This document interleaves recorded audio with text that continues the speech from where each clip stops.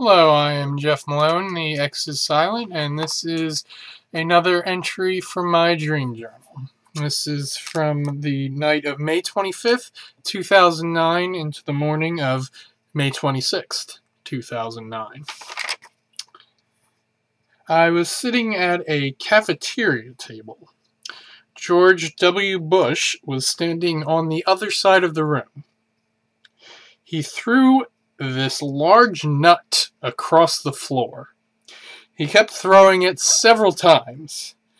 At one point, it was thrown back the other way, and it cracked into 3 pieces. At this point, George was standing inside this metal framework.